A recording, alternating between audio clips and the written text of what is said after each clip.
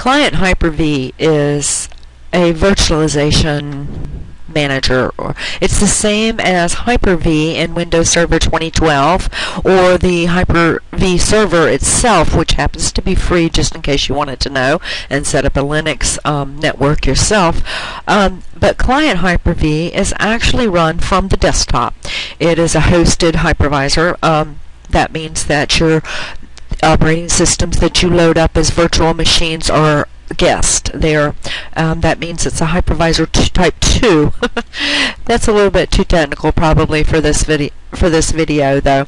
Client Hyper-V requires a 64-bit processor, although the guest operating systems you load up in virtual machines may be 32 or 64-bit. It requires that your computer have SLAT, which is second level address translation.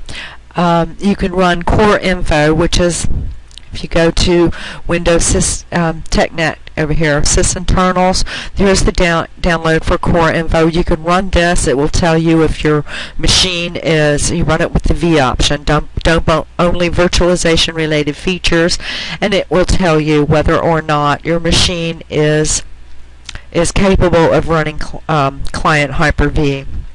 Client Hyper-V also requires the minimum of 4 gigabytes of memory. The recommendation is if you're going to run more than 5 virtual machines at a time, that you do install additional memory. However, like I said, these links here are on the resource slide at the end of the video.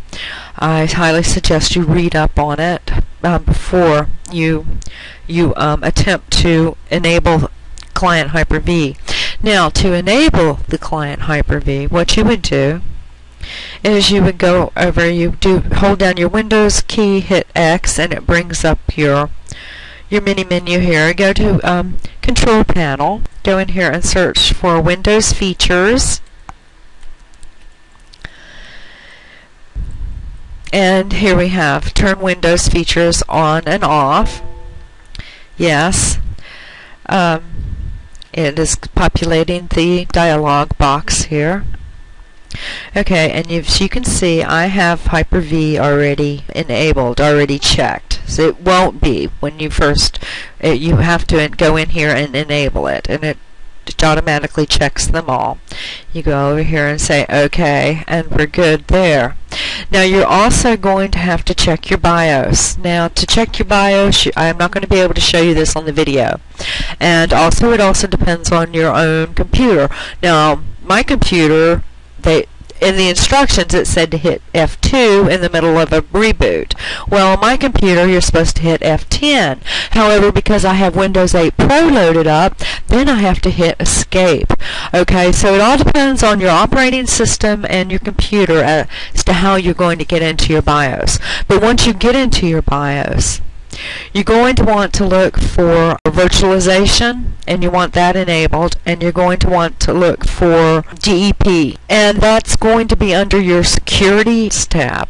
And then after you enable those, you turn your machine off. After it finishes that reboot, then you turn it off, and then leave it off for like 30 seconds, a minute, and then turn it back on. You can't just reboot after that because it won't change the BIOS. To change the BIOS, you have to turn the machine off. Okay, now that we have Hyper-V, Client Hyper-V rather, installed on our desktop with Windows 8 Pro, you come down here to your left corner, get your Start menus up, and you click right here on the Hyper-V Manager. Please, here's your Hyper-V Manager. As you can see, I already have 2 virtual machines loaded up there. I had exported them from the lab on campus, and I loaded them up here on my computer. Here you can start a new virtual machine. You can import virtual machines. You can go in here to the settings. You can add a virtual switch.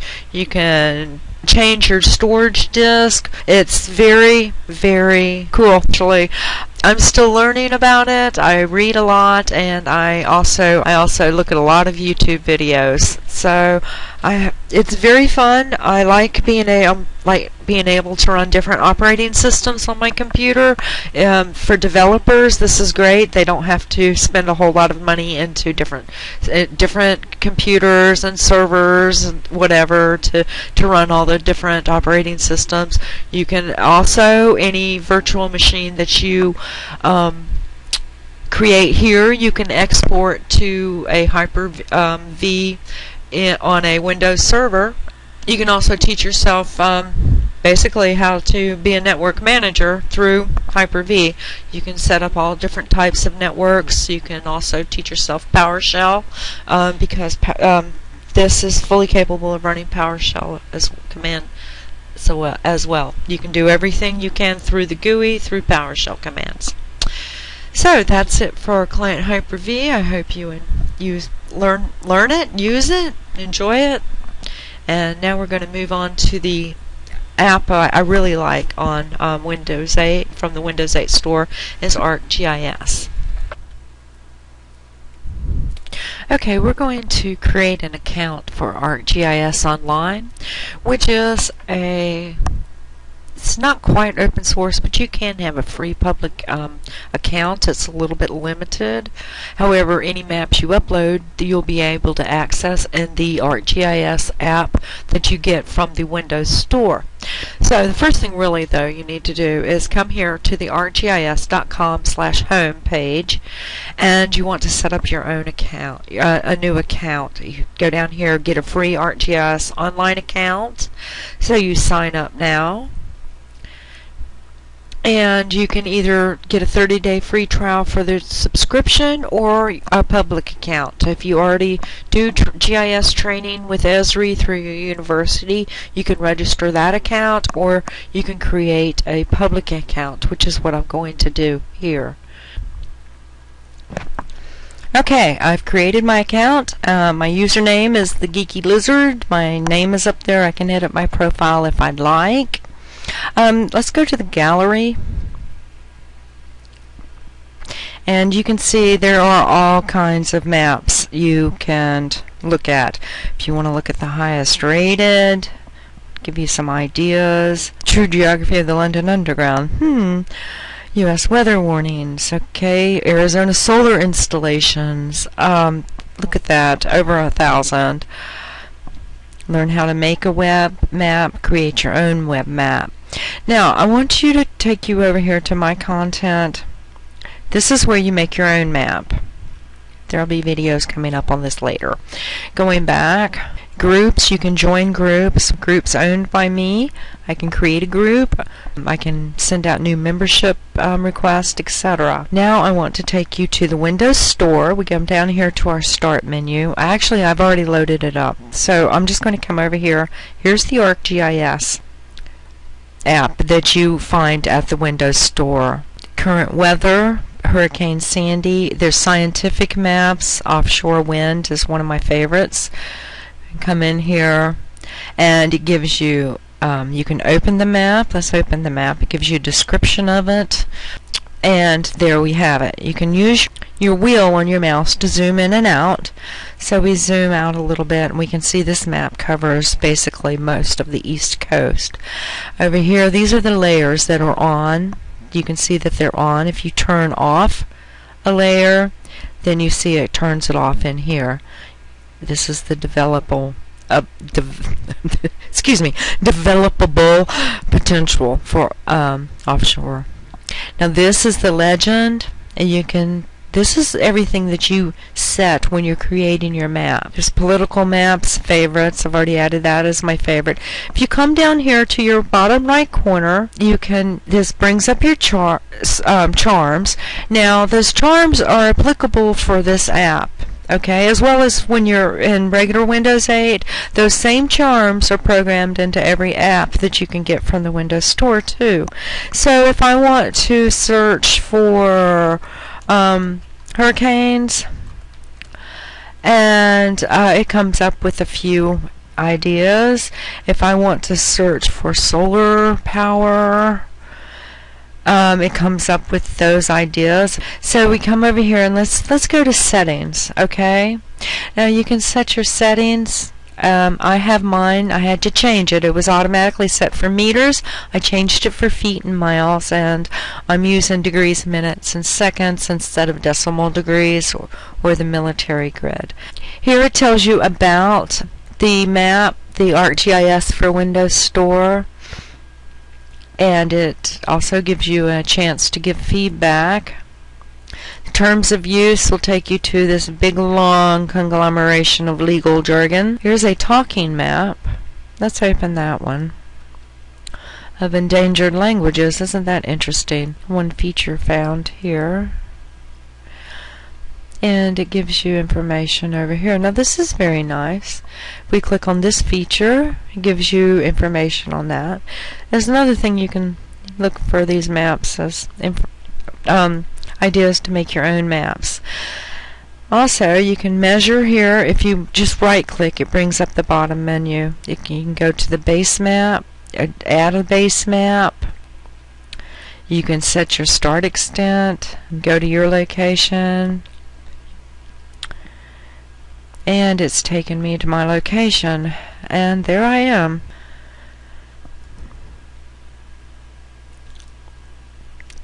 And you can see the permissions the location is on. I can turn that off there, and to show notifications. Okay. You can rate and review it. It takes you to the store, and you can write a review there. And to close it, as always, you can just grab and go that way. Okay, now I'm going to show you two of my favorite reader apps that I use in Windows 8. And as you know now, then you go down here to the left corner and you bring up your start menu. Here's the Wall Street Journal app right here, and you can read. These are the little blurbs you see on the paper. Some of the, if you see the key, that means it's locked. You need a subscription. But as you can see, there's a, you still get the summary of the article, and you get a load of information anyway. There's other. These two articles are not locked. You can click on them and read the entire article. Okay, you click this arrow to go back, and to close the app you can go up here to the top and get your hand and then slide it down, and it brings you back to start menu, your tiles. Here's the Economist. It's another one I use, and it's also a reader that has locked articles that if you're a subscriber you're able to read. To get these onto your computer, you go up to the store. Oh, here's a new one, the Weather Channel. Okay, now to install an app, you would, if you hold down your Windows key and hit Q, it brings up the search tile. Another way to get that is to go down here and bring to the right bottom corner to bring up your charms, and you also can get your search that way. So if I wanted to search for Wall Street Journal, I would do it like that. And there it is. It comes up. I've already got it installed. And it tells you about it. It's free. I own this app. I can rate it.